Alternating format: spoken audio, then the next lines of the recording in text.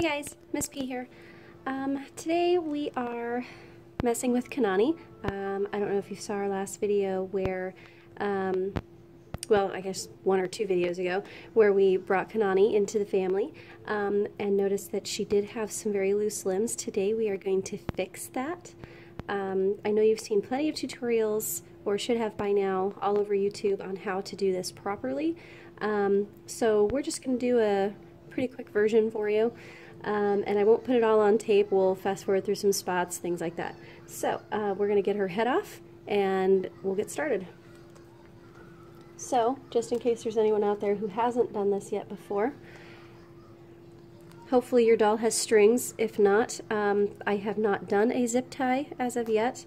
I will be doing that in the future at some point. But if you've got your doll with strings, you're going to want to undo the knot in the back. Sometimes they can be really tight, which is not a bad thing.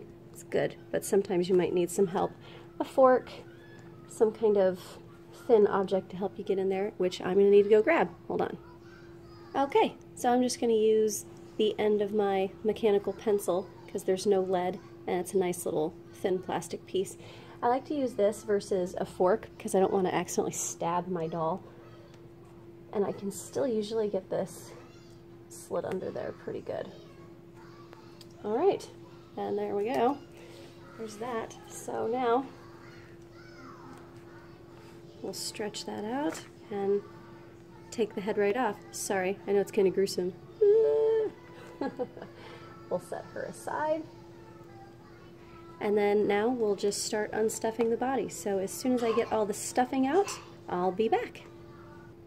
Okay, so I've got her completely unstuffed, and I don't know how many of you have actually seen this, but that is legitimately how much stuffing is in your doll, and it's a lot.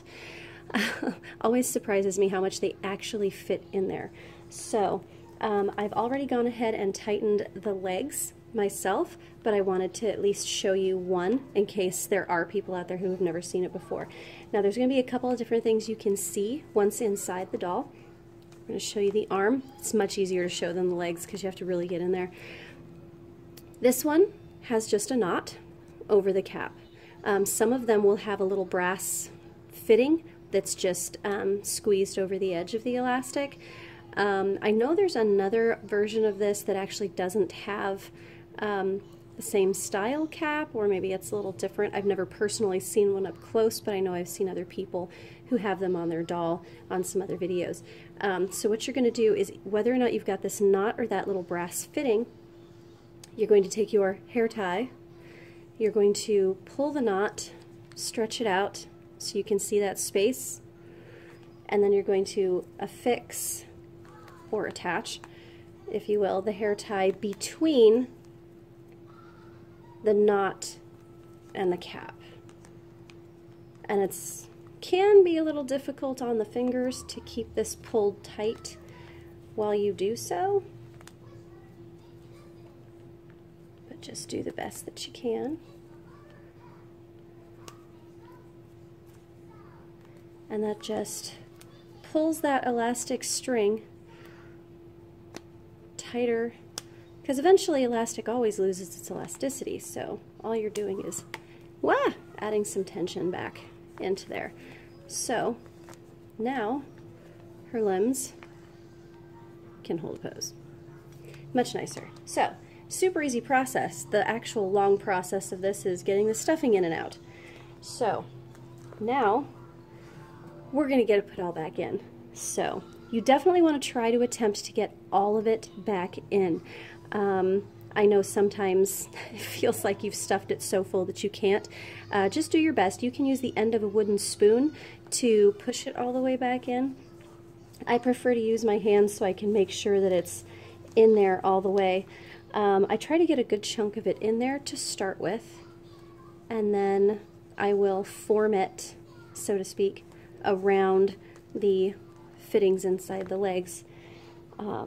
You don't want any of that to show through, and you don't want her to have weird, saggy skin wrinkles around her legs where stuffing should be. So get a good chunk in there, and then you just use your fingers and really get it in there around these areas, if you can see my finger in there. Up front, in back, because you want to give her her butt back. Really get it all in there and formed around. Alright, so I'm going to get her restuffed and we'll be back. Okay, so we got her all stuffed. I got all of it back in, if you can believe it. My fingers are a little red and sore, but we got it all back in there. She's pretty squishy. We have a nice nice form going. She's got her butt back. Alright, let's get her head back on. And we should be all done with this gruesome process.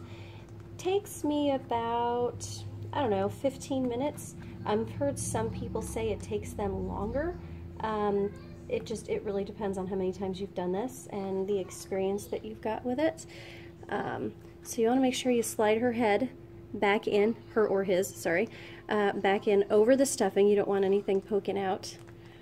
Then we'll flip her back over, and you're going to want to pull the strings as tight as you can. So the easiest way I found to do that is go ahead and start your tie like you would when you're tying your shoes, so that you have a little more leverage here. So just pull as tight as you can, and if you've got another person to help you, they can put their finger there. Oh, her hair is so long. I do not, because Pinky's at school, so I'm going to use my own Pinky to try and hold it tight there, and just do it as fast as you can. So once you've got your knot, definitely tie it one more time.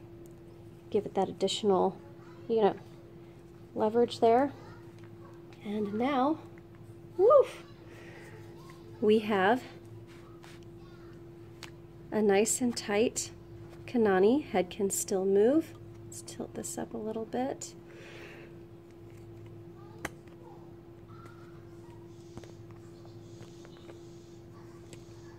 If I can. Sorry. Alright, so we have a doll that can hold a pose, and her limbs are now nice, snug, and tight. Alright, so that's how we do that.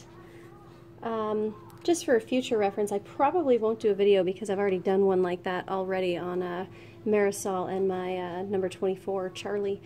But I'm probably going to be straightening her hair. I did give her a hot water dunk. It really did do wonders for her hair. It's nice, it's shiny, it's soft.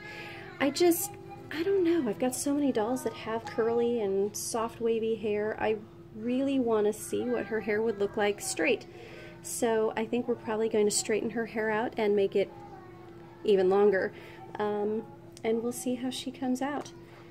Alright, well, thanks for joining me today, guys, for this strange tutorial. If you liked it, please hit the thumbs up button below, and if you haven't subscribed yet, please do so, and we'll see you guys again soon. Thanks, bye.